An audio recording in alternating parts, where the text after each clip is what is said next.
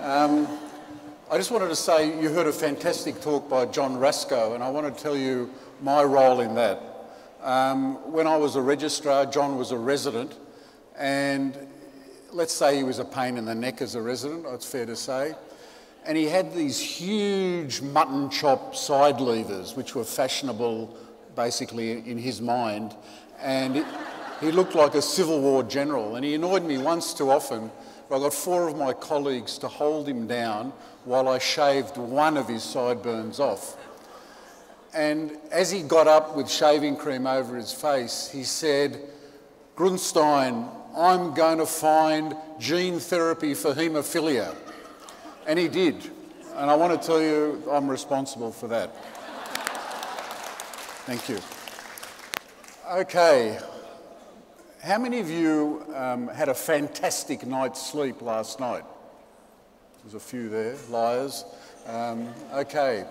What I'm going to talk about is that sleep really does matter, and you need to get it right away, not anyway. Okay? The sort of work that I'm going to present comes from part of our research program.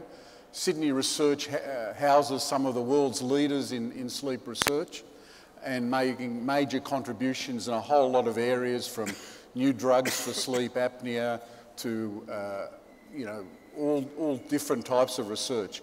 But we're going to talk about some advances through our program of NHMRC Centre of Excellence. We've had 3 of those, and the third one is focusing on neurosleep or the neurobiology of sleep. It's a concerted effort from a number of groups. We have fantastic facilities at the Woolcock Institute, but we also involve researchers at the hospital, at the university, who are involved in all our work. So you've heard about the speakers, and you can see where they come from, and they're each going to talk about different aspects of the research that we do and the program that we have. So sleep is a ubiquitous phenomenon.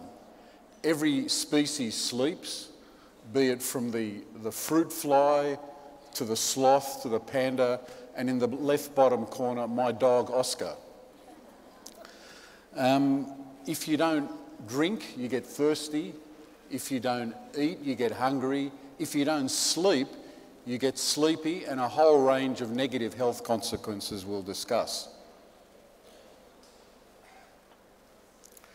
So sleep is complex. It's made up of 2 main processes. One is a homeostatic sleep drive, which you see there across the bottom, and basically it increases the longer that you've been awake. So it progressively increases during the day and obviously peaking before sleep. That process can be affected if you don't get enough sleep or your sleep is disrupted for any reason. That process will be accentuated, so you get sleepiness during the day. Then there are drugs like caffeine and the new what are called wakefulness promoters that can attenuate that sleepiness and that sleep drive and modify it. Then we have what's called the circadian alerting signal. This is important. Last year the Nobel Prize was actually won by the 3 biologists who discovered the molecular biology of the circadian alerting system. And this keeps us awake during the day. There's a bit of a dip after lunch, which we all experienced today. But generally it's an alerting signal that peaks and then starts to fall. So when that alerting signal starts to fall and the sleep drive is increased sort of before bedtime, that is when we feel maximally sleepy and fall asleep.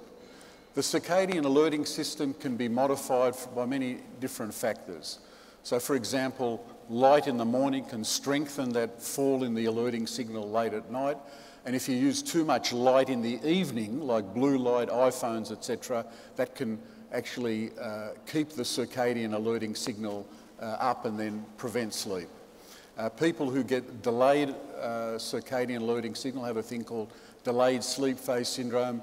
It's very common in teenagers and young adults. They can't get to sleep and they can't wake up in the morning. Then in the elderly, you have the opposite. You have advanced sleep phase. So the circadian alerting signal falls too early. They'll fall asleep at dinner time, and then they'll wake up in the middle of the night and create havoc in the nursing home. If I can go back one slide somehow. Okay. So what we have here, and it should be moving across, is 24-hour air traffic across the world. So we live in a 24-hour society. We're on the go 24 hours a day. And what you can see here, as daylight progresses across the world, there's certainly more activity during the day, but there's a lot of activity at night. Planes going, cars going, people working and so forth. And this 24-hour society means there's a lot of us who are staying awake when our body says we should be asleep. And this phenomenon is called circadian misalignment. And circadian misalignment is something that causes a great deal of health problems. It can cause mental health problems, it can cause mood disorders, it can cause errors. It's been associated with cardiometabolic problems. As I said, it can cause human error. So lack of sleep and circadian misalignment, when they come together, can cause disasters. This is the Selby train disaster in 2001. One driver, one on his own, was chatting overnight to a prospective girlfriend on the internet, basically went off the road driving to work, went onto train tracks, two trains coming towards each other, crashed because of his car, 12 people killed, 80 injured, and his insurance company paid out £65 million because of this accident. So it just gives an example of how these things and these catastrophes can happen. There's also sleep disorders, and many of you are familiar with snoring and sleep apnea. This is a patient with repeated falls in oxygen level due to sleep apnea. And the main treatment for sleep apnea, or for severe sleep apnea, is continuous positive airway pressure. And that treatment was first applied for the treatment of sleep apnea at Prince Alfred Hospital by Colin Sullivan Associates in 1980. And it's a relatively new treatment in a sense. Sleep apnea, the term, was only coined for the first time the year Elvis died in 1978. So you can see it's a new sort of condition. And what you can see here is the repeated falls in oxygen level being prevented by the CPAP mask. And you can see at points B and C, the mask is, the pressure is turned down, the sleep apnea recurs briefly. And so not only is it a treatment for sleep apnea, but as Angela will tell you, it's something that we can use experimentally to demonstrate the effects of sleep apnea on the brain. So that's what CPAP looked like in 1980, and it's obviously been commercialised and translated to something which is now available and used by millions and millions of people around the world. In the really up until the 1950s, most scientists and artists viewed sleep as a form of like a mini death. And so people thought the brain became totally inactive during sleep. But they're wrong. What I want to show is that the brain is in fact active during the sleep, and the brain can be awake and asleep at the same time. And I'm going to show you 3 examples of this. Firstly, this is a man with night terrors, and he's sleeping apparently comfortably in bed. But in a moment, he's going to... So he leaps out of bed. He's confused. Parts of his brain are asleep, but the motor part of his brain, the part of his brain that deals with fear, they're really active. So he's got brain that's both awake and asleep.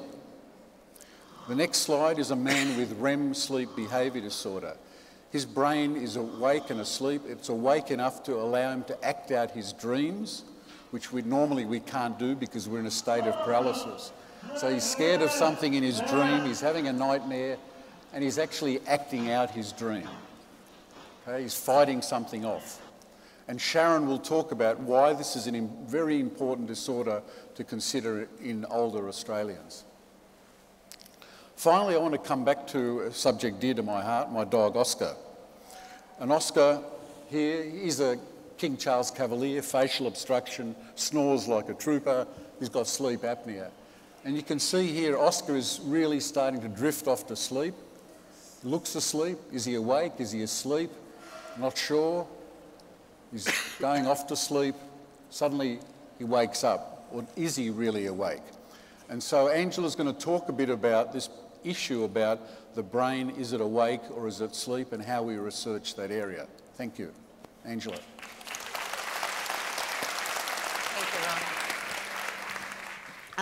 Could I ask on behalf of the audience that everybody have their pet as part of the presentation?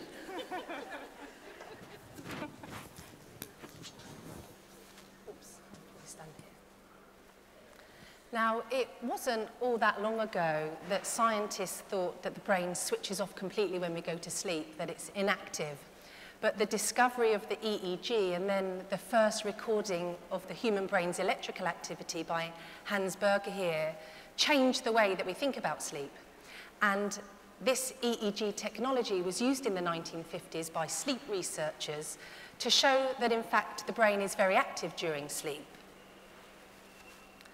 These EEG traces here show how the fast frequency brainwave activity that we have during wake begins to slow as we transition to sleep. And these brainwaves slow further as we get into the deeper stages of sleep, where we see these big, high amplitude slow waves, and we can see these in the red boxes here.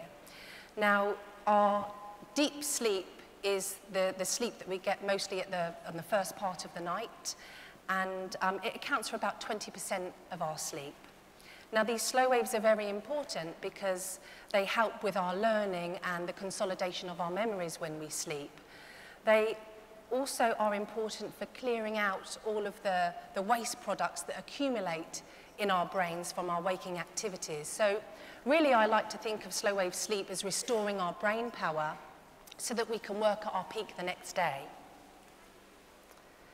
So 20 years ago, we measured sleep using a machine that recorded EEG traces on paper. And this would result in a big stack of paper for an 8-hour recording, and each 30-second page was reviewed and scored by a sleep technologist. But then, of course, we went digital. And today, at the Woolcock Institute, we have the latest high-density EEG technology. We have these special sensor nets modeled here by researchers that are actually using this technology in their research. This allows us to record brain activity from 256 electrode sites compared to the traditional 6. So it gives us a really detailed picture of the brain during sleep. But of course, we get a huge amount of data. We get some 8 billion data points from a single night of sleep. And so the way in which we analyze sleep is very different as well today. Now, we are one of a handful of sleep centres across the world that are using high-density EEG. So here in Sydney, we really are well placed to be leading sleep research. We are linking high-density EEG to our brain MRI scans because we want to be able to identify where in the brain there's abnormal sleep and match that to brain anatomy. And we want to use this information to understand how poor sleep impairs our brain functioning. Now, thank you. Bravo!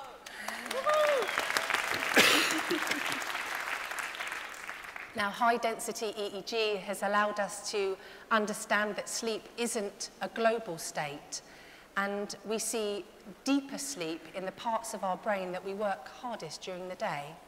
So the parts of the brain that we use the most, those same regions need more deeper sleep, so increased slow waves, the recovery sleep. And we call this use-dependent local sleep. So, for example, if you go on a long drive, then we will see deeper sleep in the parts of your brain that was used for that activity.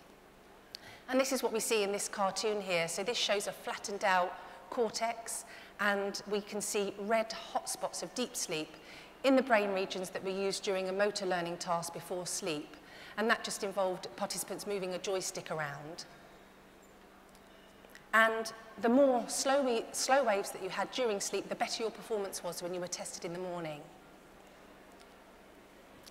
Okay, so what happens if you're sleep deprived and you don't get those recovery slow waves? So how many of you are feeling sleepy this afternoon? Quite a few. Now, perhaps you didn't get enough slow wave sleep last night. Now, would you believe me if I told you you could be awake and asleep at the same time? Well, we do actually know now that if you don't get enough sleep, then some of your neurons go offline during wake in a pattern that resembles sleep. And this is what we see here in these pictures. So the black dots show regions of the brain where neurons are going offline during wake in response to doing a task, so either listening to an audiobook or doing a driving simulator task. And when these neurons go offline during wake, we see increases in errors in performance, so the more mistakes you make. So let's go back to Oscar. Oscar has sleep apnea because of his flat face, and we saw that he was excessively sleepy and he was nodding off quite a lot. But way before the point that Oscar gets when he's nodding off, his neurons are going offline. And I imagine that Oscar feels like a lot of us do sometimes, that feeling that the lights are on but nobody's home. So imagine then if you have severe obstructive sleep apnea, so you're waking 30 times an hour or often more, you have very disrupted sleep and you don't get those recovery slow waves. Well, we know that if you have severe sleep apnea, you're at increased risk of having a motor vehicle accident. And alarmingly, 40% of Australian truck drivers have sleep apnea, so we know it's a real problem. But not everybody with severe sleep apnea has a problem in the day. Some people function fine, but others don't. They're falling asleep at the wheel. So here in Sydney, for the first time, we're going to use high-density EEG to investigate local sleep during wake in sleep apnea. We're going to use CPAP to turn the sleep-disordered breathing on and off. And what we hope to understand is why some patients are more dangerous drivers than others.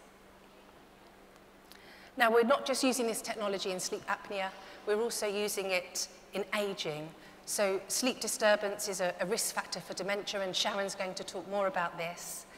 We're also using it in the insomnia space, investigating work to date that's shown the intrusion of wake into the sleeping brain if you have insomnia.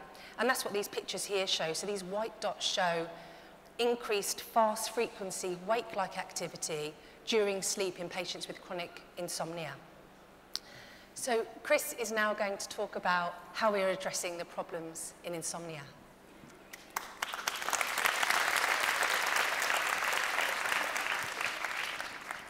So I was actually a nurse at Royal Prince Alfred in intensive care many years ago, and I've, over a long period of time, transitioned to being an insomnia researcher, but I feel very much at home here, and I'm going to speak a little bit about the insomnia treatments that we've been studying. Insomnia is a very common condition. We know that about 11% of the adult population have insomnia, and that means that there's about 1.8 million people in Australia with insomnia. But in fact, it's broader and wider than that. We know that up to 33% of the adult population have regularly insomnia-like symptoms, and so there's a large scope for this, for treatment options. We know that it's about 3 times more prevalent than what Ron mentioned before and Angela about obstructive sleep apnea. And it gets, as you get older, you're more likely to suffer from insomnia. It's also very costly. Insomnia has a major impact on societal costs. A recent economic analysis from 2017 showed that from all causes of inadequate sleep, it costs about $66 billion per annum in Australia alone. If we look at insomnia, that accounts for about $11 billion of those costs. So for instance, 1 in 10 presentations to a general practitioner are for people with insomnia seeking a treatment. But by far the most common reason is a decrease in workforce productivity. And about 70% of those costs are associated with changes in workforce productivity. And this is very common in insomnia because people have impaired daytime performance. Insomnia is complex, and we don't really understand the origins or the pathophysiology, but there is emerging evidence about a neurobiological basis for insomnia. There's evidence from several streams. We know that people with insomnia, compared to good healthy sleepers, have faster brain activity, so the opposite of those slow waves when people are sleeping. And so that may account for why people say they don't feel restored after a night's sleep when they have insomnia. The second line of evidence is that we've seen that they have reduced brain metabolites. And thirdly, there's reduced brain activation. And that reduced brain activation occurs during daytime cognitive tests, even though the insomniac's performance may be no worse than the good sleeper. So there's definitely something going on with the brain that's explaining why people have insomnia. Overall, this leads to a state that we call hyperarousal, and this is something that occurs over the 24-hour. It's not a nighttime sleep-associated problem only, it's broader than that. So how do we treat insomnia? Well, there's two main ways that are currently used. If you go and see a general practitioner, you are more than likely going to walk out the door with a script for a prescription for a benzodiazepine or a sleep pill. Evidence of that is from our group that's shown that more than 90% of patients with insomnia who present to a general practice have at least one script for a sleep medication. And a very small amount get referred on to people who can help people with insomnia. Now, here's Oscar's, Ron's dog. He's been supporting the Socceroos during the World Cup. He's absolutely ecstatic with the draw last night. He was looking for a win. But unfortunately, as we've seen, Oscar has sleep apnea, but increasingly he's showing signs of insomnia. He's staying awake at night, he's getting a big dose of light, blue light from the TV, and he's showing symptoms consistent with hyperarousal, especially when the Socceroos nearly score. So what could we do for Oscar if we didn't give him a sleep medication? We could use psychological therapies, and the most evidence-based psychological therapy is cognitive behavioural therapy, which is actually two forms of therapy.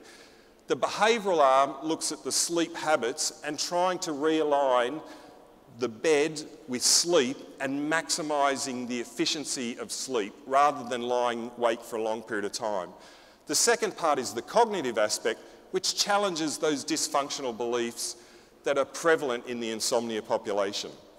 The problem with this therapy is that it takes a long time, it's expensive, and we just don't have enough psychologists for the people that have insomnia.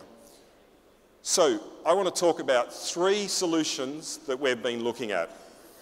Two very new and one old one. The first one that I want to talk about, the new one, is the use of apps. Now, who in the audience has a mobile phone? Everyone. Who's using it right now instead of listening to me? No. Tweety. We believe that mobile phone technology and apps is one of the ways forward with being able to do large scalability insomnia treatments. We have developed an app that looks at using a behavioural arm to realign the bed time with optimum sleep in insomniacs to try to improve sleep efficiency. It does this through actually reducing the time in bed. And that sounds crazy. Why am I going to reduce the time in bed when someone already has a sleep problem? The fundamental reason is because people with insomnia spend long time awake in bed, and that exacerbates the problem. We've done a pilot study with this app, and it's shown significant reductions in insomnia severity in a very short period of time. And we're actually about to start a large clinical trial, and we have a booth outside, and if people are interested in participating in this study, we'd love to hear from you and happy for you to be able to register there. Let me tell you about an older treatment, marijuana. Now, marijuana has been used for centuries for a range of conditions, and we know that it affects sleep. There are chemicals in marijuana, cannabinoids, that influence a range of different brain activities, and two in particular, CBD and THC, seem to be sleep promoting. But interestingly, there's not been any studies that have been done in insomnia patients with marijuana. And we're going to do the world's first clinical trial looking at using a combination of CBD and THC to see if we can improve sleep in the insomnia patient. But also we're going to look at the brain activity using techniques like high-density EEG to find out exactly what's going on in these patients. We haven't got recruitment started, but we somehow think we're not going to have too much trouble recruiting for that study, and we'll let you know later on about that. The last one I want to mention is a device that uses sound to improve sleep. We've partnered with Philips Healthcare, a large international company, to examine a device called Smart Sleep. Our two models here are modelling the prototype development, and you can see on the screen the newer commercialised product. And what this device does is measure brainwave activity, and when it detects one of those slow waves that Angela talked about, it uses an auditory tone at the ear to actually boost the size of that slow wave. So in other words, you're getting a better sleep quality. Now, why would we be doing this? Is because it's relevant to large numbers of populations. So people with insomnia, people with shift work, and the older population. And with that, I'm going to hand over to Sharon, who's going to talk about the influence of ageing, sleep, and dementia.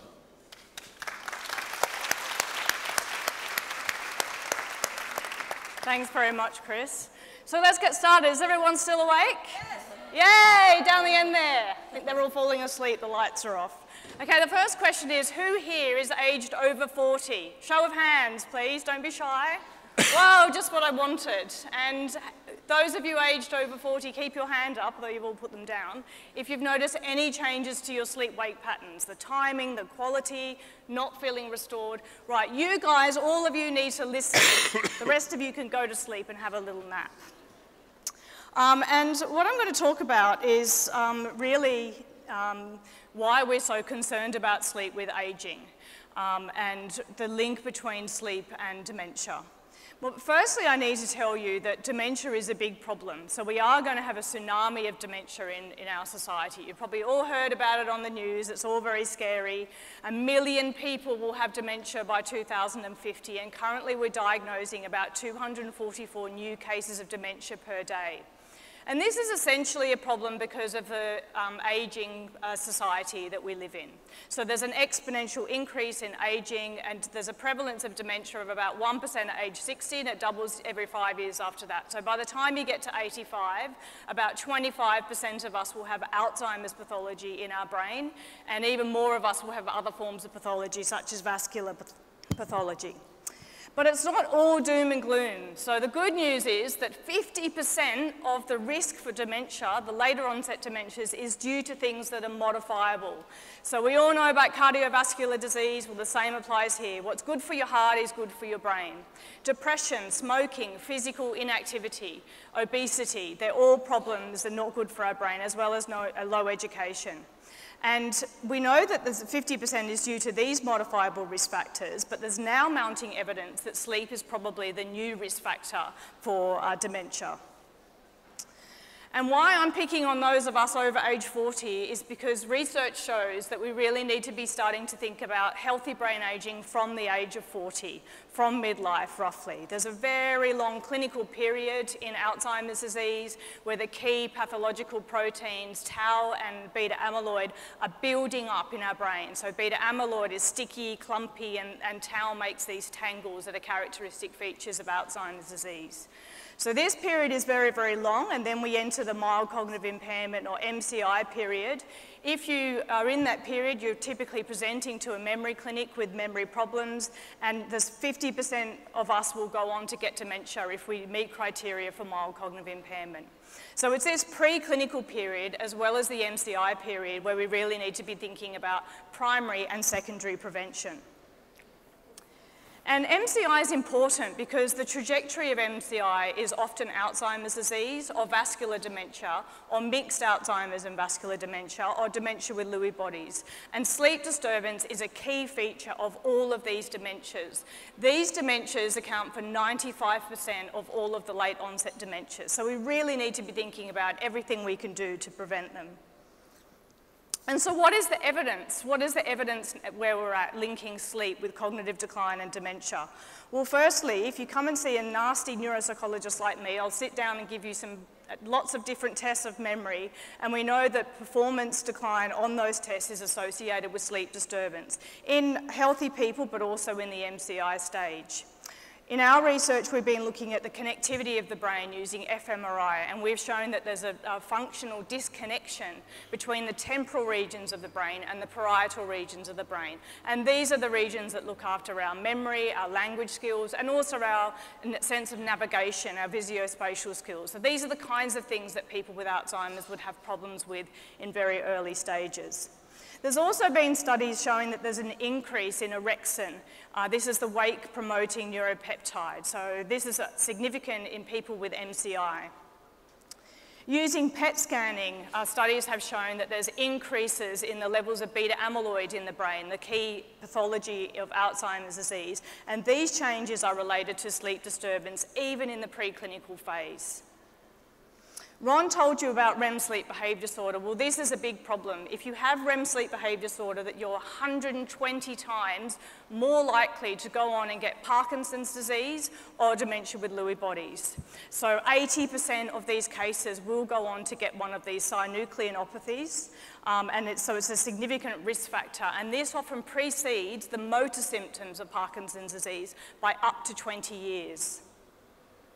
And of course, we've heard about sleep disorder breathing. This is also linked with cognitive decline in dementia. So a recent meta-analysis of prospective longitudinal studies showed that those with sleep disorder breathing had a 26% greater chance of going on to get dementia.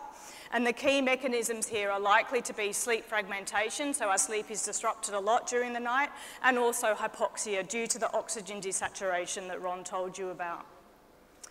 And as a neuropsychologist, I'm really interested in this phenomena of sleep-dependent memory. So we now know that sleep actually consolidates our memories. So if I were to tell you information now and let half of you stay awake and half of you go to sleep, those of you that go to sleep will remember that information much better than those of you that stay awake. So even in an afternoon nap, we will consolidate our memories better. And this is important in aging because this process of sleep-dependent memory appears to decline in aging, and it particularly declines in neurodegenerative disease. So what we are trying to do is understand why, so that we can generate new treatments that target sleep in order to improve the memory of people with dementia. And we do know that REM sleep is important for procedural memories, but that really nice deep sleep is important for laying down declarative memories. What did we do today? What did we learn today? Who did we see? What was on the news? That kind of thing. So with some of these technologies, like Chris has alluded to and you saw modelled, we're able to actually directly manipulate sleep in order to improve sleep. The thing, however, that's really changed our understanding of sleep and is the impetus for a lot of the research that we'll be doing in the future is the discovery in 2013, published in Science, that sleep is a sewage system for the brain, or it facilitates the sewage system for the brain. So what happens while we're all awake is we're building up beta amyloid and other toxins in our brain, and when we go to sleep, these are all drained away. And the way that this happens is that the toxins in the interstitial space between our brain brain cells are actually absorbed into the cerebral spinal fluid, and the glial cells play a key role by shrinking and enabling the CSF to be absorbed back along with all of the waste. This is a really critical discovery because we now know then that the associations that we're seeing between sleep and cognitive decline and dementia are not just cross-sectional, it's not just a chicken and egg kind of question. We do actually have more direct evidence now that sleep is likely to play a causal role in the development of dementia. And the key thing for us that we'll really be focusing on then is what can we actually do to speed up the flushing out of these toxins from our brain. Some human studies have actually shown that we can induce changes in the cerebrospinal fluid levels of beta amyloid and the other protein tau by directly manipulating slow wave sleep. And so with that kind of knowledge, we can also think about doing things in reverse. If we can enhance slow wave sleep, we can enhance the glymphatic system and also improve the drainage of all of these toxins as we're sleeping. So, the key message is sleep matters, not only for our health, but also for our brain. But I guess the real question here, for the star of our show, dear Oscar, is what about poor Oscar? Well, I'll leave it to Ron to answer that.